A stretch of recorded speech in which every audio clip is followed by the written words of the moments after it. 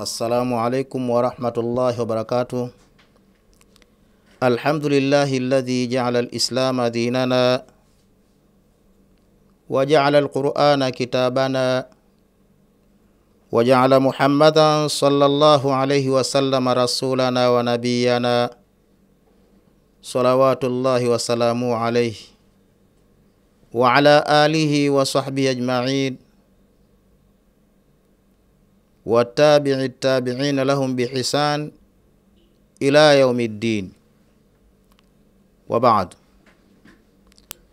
Baada kumshukuru Allah subhanahu wa ta'ala na kumtakia rehma kiongozi wa umma mtume wetu Muhammadin sallallahu alayhi wasallam, mada yetu ya leo itakuwa tuiogope sana siku ambayo tutarejeshwa kwa Allah.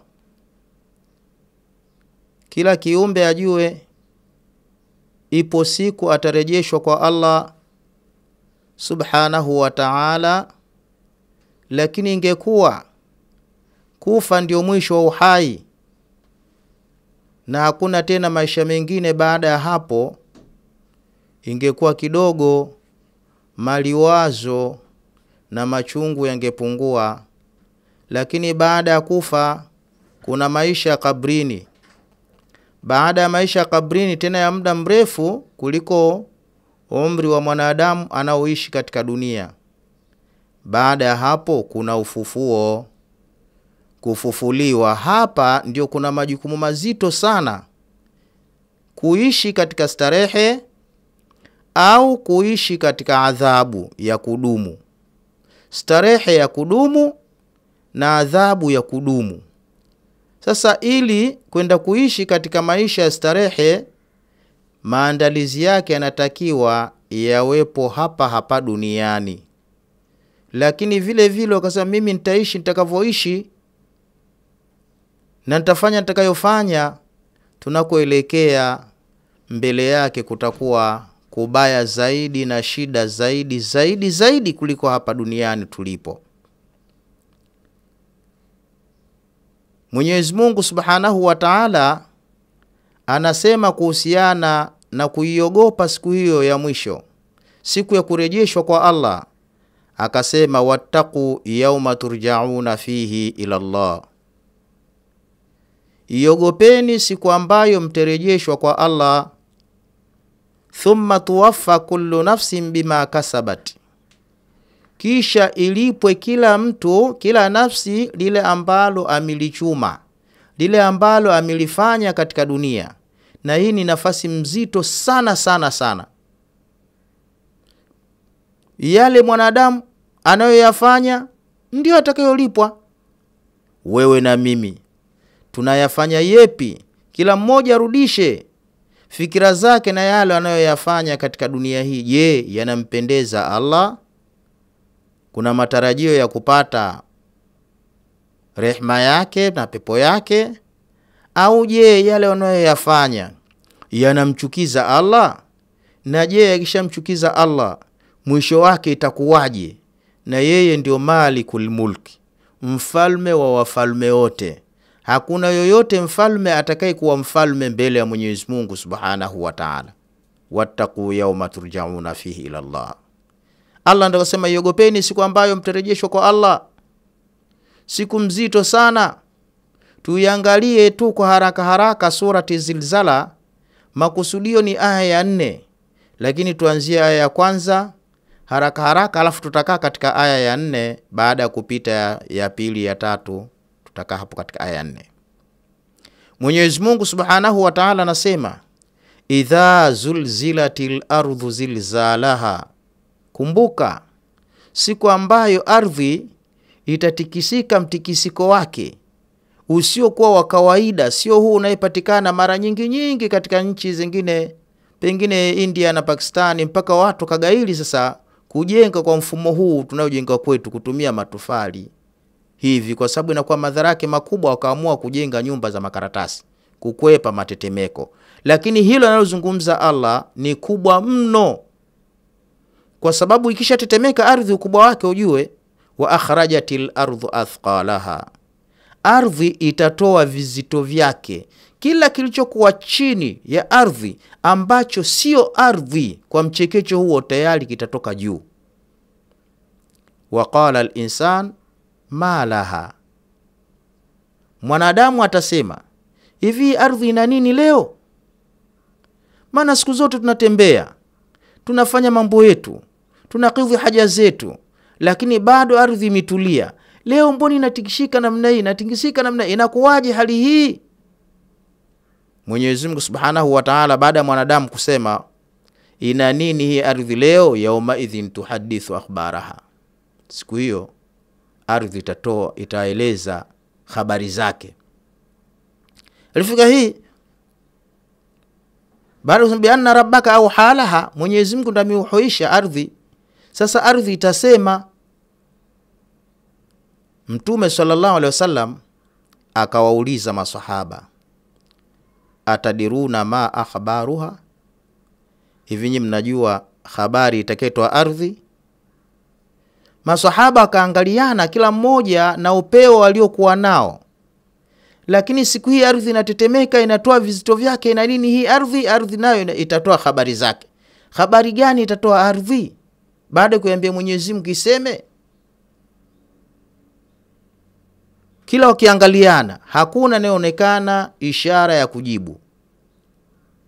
Wakasema wallahu wa rasuluhu a'lam, Mwenyezi Mungu na mjumbe wake ndio wanayejua, sisi hatujui hii ardhi itatoa habari gani. Kwa jicho la kawaida haliwezi kumuona Mwenyezi Mungu Subhanahu wa Ta'ala, na yeye mwenyewe asema la yudrikul absar wa huwa yudrikul absar. Jicho haliwezi kumuona Mwenyezi Mungu, yeye ndo anaona vitu vyote, anaona macho yote. Lakini kwa jicho hili la kawaida sasa aliyopo pale mbele anaonekana ni Mtume sallallahu alaihi wasallam. Sasa lazimika ameuliza yeye, atadiruna ma akhbaruha, mnajua habari itakayotoa ardhi? Kisha ajibu yeye mwenyewe. Sasa sahaba anasema sisi hatujui, anayejua Mwenyezi Mungu na mtume wake. Mtume sallallahu alaihi wasallam akasema hii ardhi antakhbar, itatoa habari ala kulli abdin au amatin, kwa mtu mwanamume au mwanamke, bima amilati ala dhahariha, juu ya yale ambayo aliyoyafanya juu ya mgongo huu wa ardhi. Taqul, ardhi itasema, amila kadha wa kadha fi yaumi kadha wa kadha fahadhihi akhbaruha, huyu alifanya matendo fulani na matendo fulani, tena siku fulani na siku fulani, hizi ndio habari zake huyu. Vema basi ardhi seme, huyu alitoa sadaka kwa mtu fulani na mtu fulani, lakini alifanya ibada zake mahala fulani na mahala fulani, lakini hakushiriki matendo fulani mabaya. Hapo itakuwa kuna mwelekeo mzuri.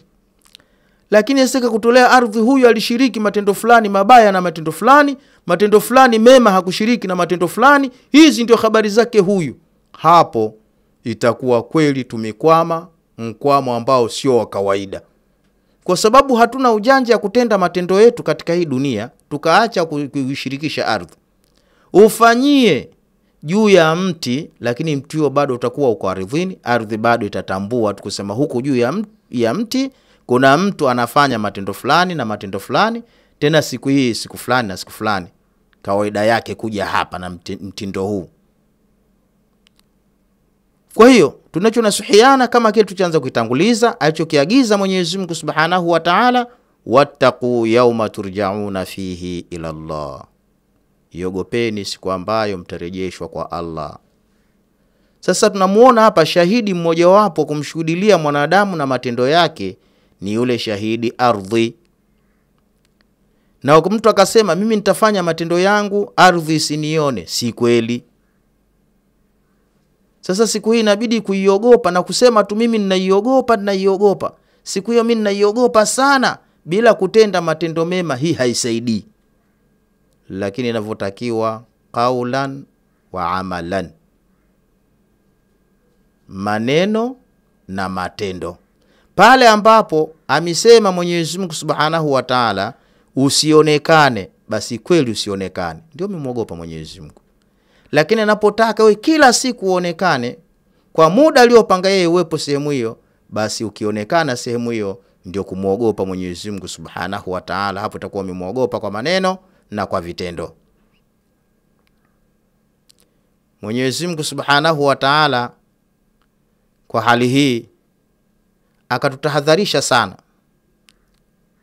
Akasema ya ayuhan nasu ittaqu rabbakum, muogopeni Mola wenu, alladhi khalaqakum, ambaye amekuumbeni nyinyi.